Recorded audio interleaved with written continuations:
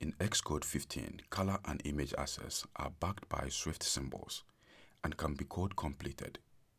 So this means when you have a custom color or image in the assets catalog, like the one I have here, Xcode automatically generates symbols for each of them.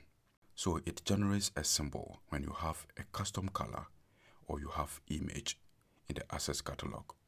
You can then reference the generated symbol in your code instead of using a string name to show the image. In this file, let's add the image using the string name first. So I will add the image name and then add some styling. Since we are in Xcode 15, we don't need to enter the string name for the image. This is very useful because sometimes you may enter the string name wrongly. So instead, we can reference the image using the dot syntax. So I will put a period. The first option shows the image I have in the assets catalog. So let's select that. So this is how you can reference custom colors and images you have in the assets catalog in Xcode 15